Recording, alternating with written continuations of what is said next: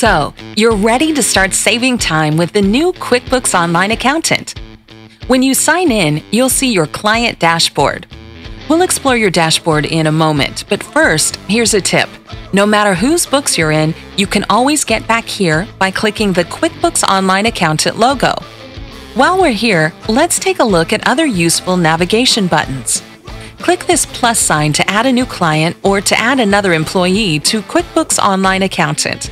You can also add a new client by clicking the Add Client button in the top right corner. This gear icon takes you under the hood. Click it to change your settings, access your lists, or see your company menus. Need help?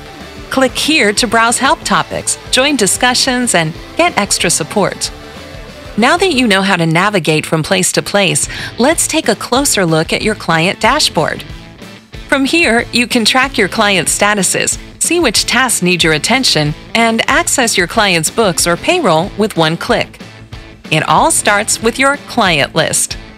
This is where you can get detailed information about your client's books or payroll. Want to see more detail? The Bookkeeping tab gives you an accountant-only snapshot of to-dos and recent activities related to that client.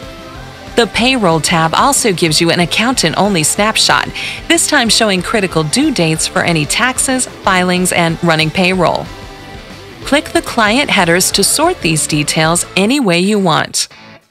These icons give you one-click access to any of your QuickBooks Online clients' books or payroll. No matter whose books you're in, this icon is where you'll find your most used tools, like reclassify transactions or write off invoices. Don't forget to visit your Pro Advisor Center, where you'll find everything you need to support the clients who rely on you. Now you know your way around the new QuickBooks Online Accountant. Sign in today.